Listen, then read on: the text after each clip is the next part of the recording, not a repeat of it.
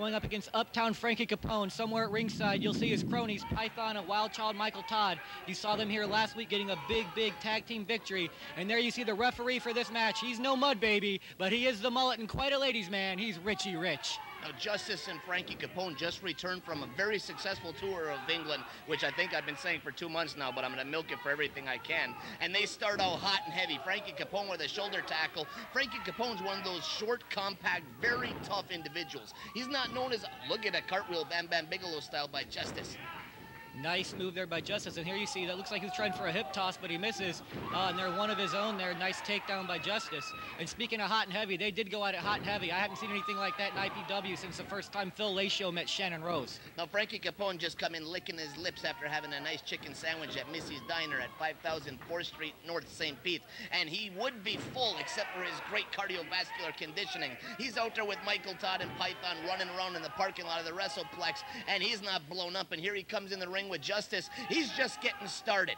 I tell you, Frankie Capone here taking the place of Mike Peskin, a former wrestler here, as the health freak of IPW. And there you see him taking down Justice. And I tell you, that's got to hurt his back there. And he might want to get that checked out, Ron, at Abbey Chiropractic Center. That's at 1442 West Bush Boulevard in Tampa. What do you think, Ron? There's absolutely nothing wrong with his spine. He hits a perfectly executed power slam on Justice, and the mullet's down there for the 1, 2.5.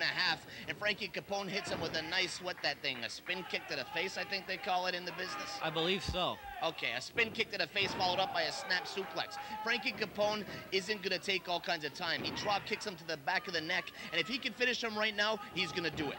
Ron, are you actually doing play-by-play here in an IPW Weekly Recap? Yes. Should I talk about something more foolish, like maybe the Hardy Boys Nancy Drew Mysteries?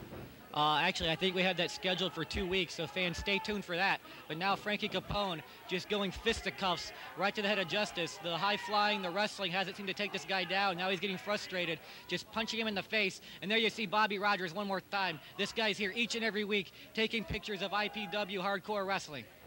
Aaron Royal, you sit there and you talk about, look at that beautiful sit-out powerbomb. You talk about Bobby Rogers from FOW. You can't blame the other promoters from around the independent world wanting to come to the Florida WrestlePlex and steal all the talent and steal all the ideas that have made us the #1 independent organization in the country today and getting UPN the highest ratings they've seen this side of Miss Cleo revisited.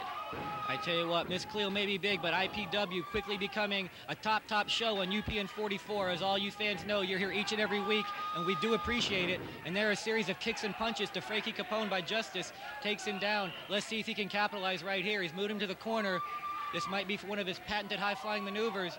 There he goes with a moonsault. Is he going to go for the 3-throat moonsault? It's tres moonsalto. Oh, tres moonsalto. Instead, he goes for the, what is that, the 270 reverse I don't know. leg He drop. dropped a leg on his neck. Beautiful move. Justice is the type of guy that everyone knows what this is. Coming up, fans, if you've seen him wrestle before, beautiful 450 splash. This could be it. 2, 3. The mullet goes for the 3 count, and that's an upset victory in anybody's book.